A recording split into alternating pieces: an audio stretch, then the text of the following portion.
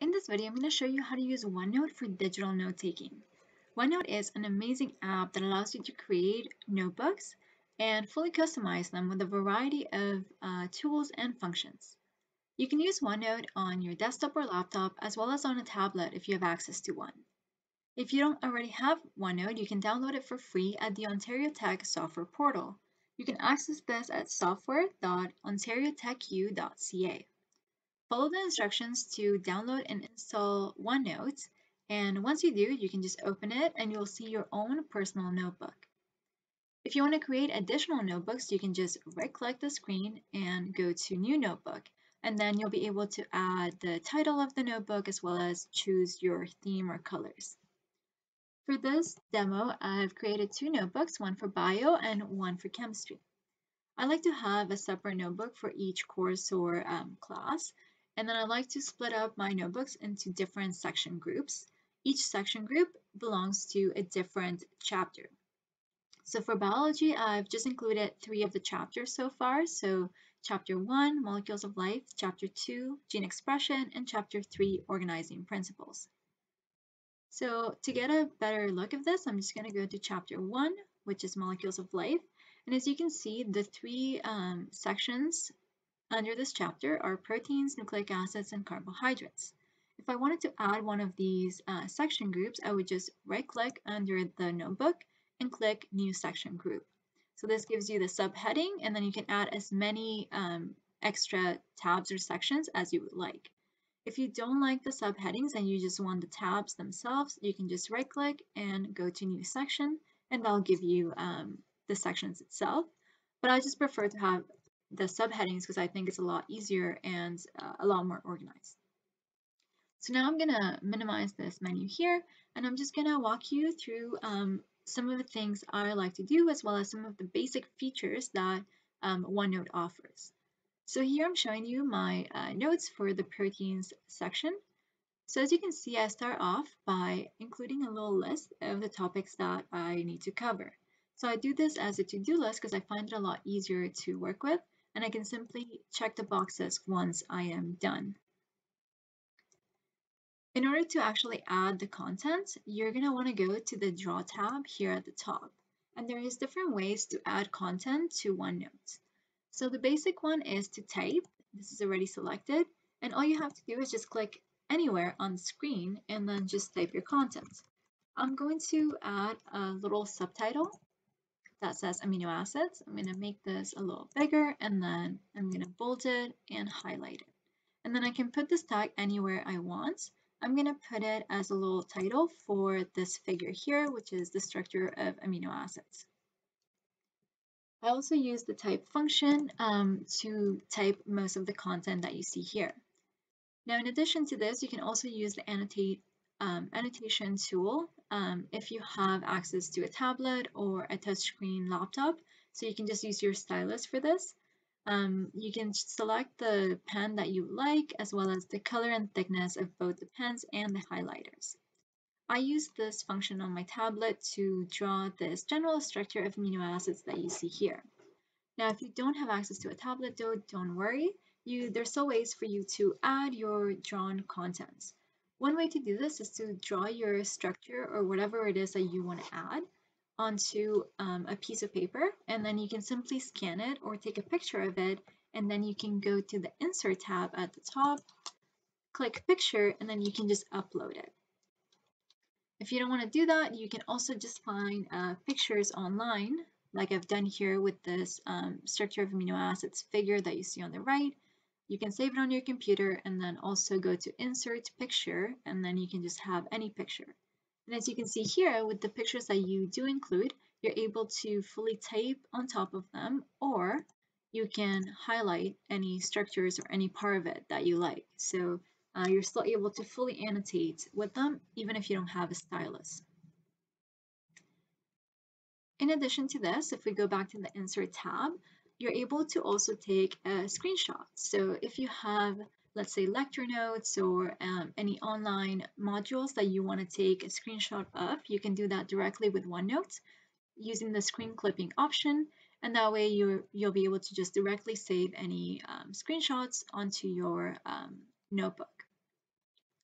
So next I'm going to show you what my other section looks like. I like to keep the formatting consistent.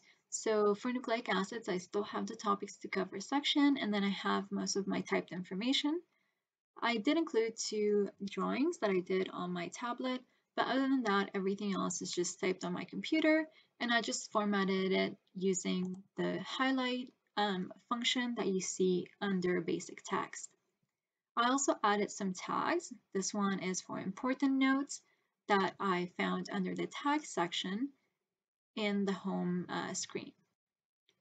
So in order to better show you some of the features of OneNote, I decided to leave the carbohydrate section blank so I can illustrate some of the useful tools that you can access. So first, the topics to cover is something that, as you saw, I like to do. So I want to show you how to add these to-do lists. So under the home tab, you'll see the tags section. And it actually has a variety of different tags that you can use. You can even click customize tags and make your own, either adding a new tag or changing the tags that are already there. I mostly like to use these top 3, the to do, important, and question. So let's start with the to do. All you have to do is click it and then just type out your information. So in this case, I would have to type out the topics that I need to cover in this section. So I have carbohydrate function, then I have monosaccharides, polysaccharides, and lastly I have glycosidic bonds. All right, so these are my topics. So once I actually add the topics and I've added all the information I need, I can simply check the box. So this to-do list function is really useful not only for having the topics that you need to cover like I've done here, but also for anything that requires a task list. So for example, if you have assignment due dates, if you have upcoming midterms or lab reports that you need to keep track of, or if you have parts of an assignment that you want to break down into individual tasks, again, you just click the tag for to-do list and you can put this anywhere on the screen. The other tags that I mentioned are the important tag and the question tag. So again, all you have to do is click anywhere on the screen and then just click the tag and it'll show up. I like to use the important tag for kind of reminders. So if the professor gives a special announcement that I need to be aware of, then I put this important tag, as well as any really important content that the instructor has highlighted. I like to highlight as well, just so I know that I have to focus on that when studying. The question tag is more for questions that I have, so I can go and look for the answers after, or anything else that is kind of noteworthy that I need to double check after. I use the question tag for. But again, you're really able to customize these tags to fit your needs, so you're able to come up with your own system. Now, another really cool feature is that you're able to really customize the look of the screen. If you go to the View tab here, you're able to change the page color. I'm going to choose teal. And then you're able to decide whether you want to have lines or not. They have different options for ruled lines as well as grid lines. So you can make them as big or as small as you like. And you can even change the color of the lines if you like. So for example, I can make them pink if I would like. I'm going to go with no lines for now.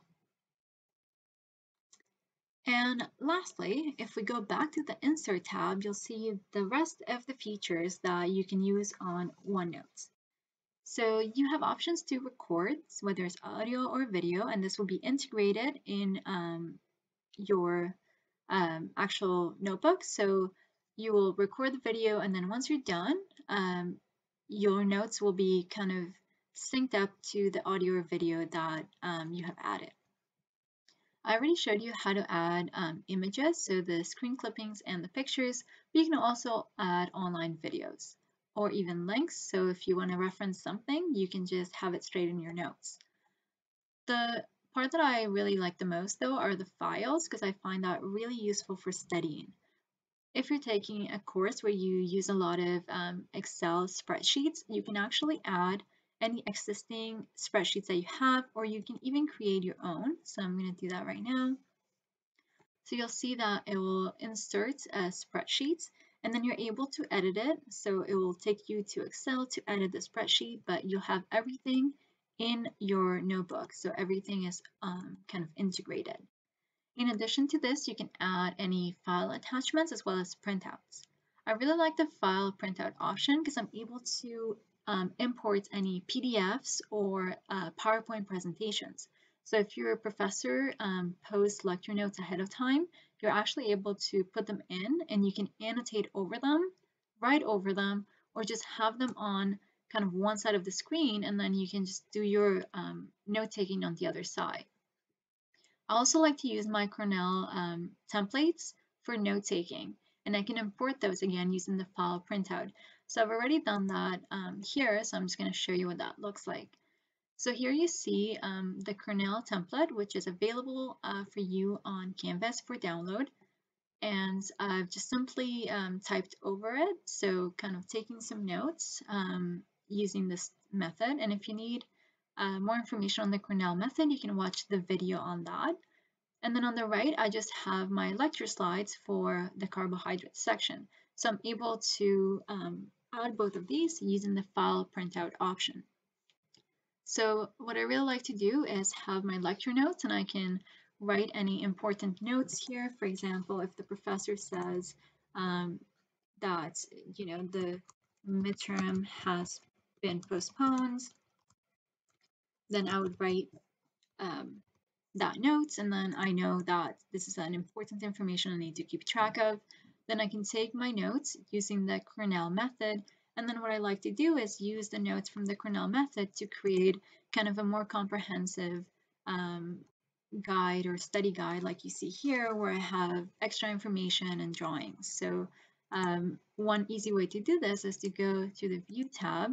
You can go to New Window, and then you can actually have both of your note or OneNote windows, and you can have one for the Cornell method, and then you can have one for the carbohydrates. So you can use this information to add it to your complete study guide for carbohydrates. So that's a really nice way of working.